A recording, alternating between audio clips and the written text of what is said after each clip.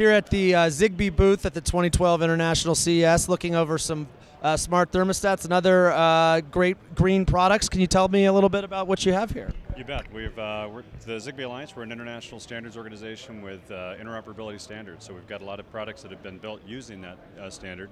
Over here on the left, we've got some meters that are from Landis+Gyr and Itron, and these are Zigbee Smart Energy-enabled meters. That now allow customers and consumers to be able to see their pricing information, direct usage information, either on in-home displays or in thermostats. In addition, that also now becomes a conduit for communications from the utility to these devices, and as a consumer I can let them, if I want, have a control, direct control of control devices like this one, or into plugs and simple things like that.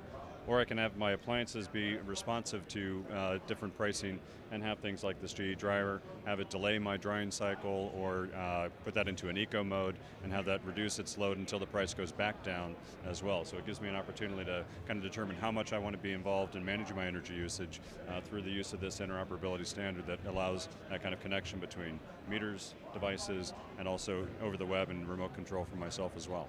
Excellent. So when consumers start to use these products, do they typically see a huge savings, and do they then do more to sort of cut back on their energy usage? Yeah, we're seeing a lot of interesting studies just from the usage information alone from just in-home displays. You're getting up to 4 to 12% savings. There's a great study done in Washington, D.C. with Pepco that showed that kind of savings just from knowing what my energy usage was, that much savings. When you start getting into controls where I just have kind of a rules-based environment where I just say, I don't want to spend more than a certain amount, or I don't want to use more than a certain amount, set my rules to be responsive to that, then you can start seeing all sorts of opportunities there. Great. Well, thank you very much for your time.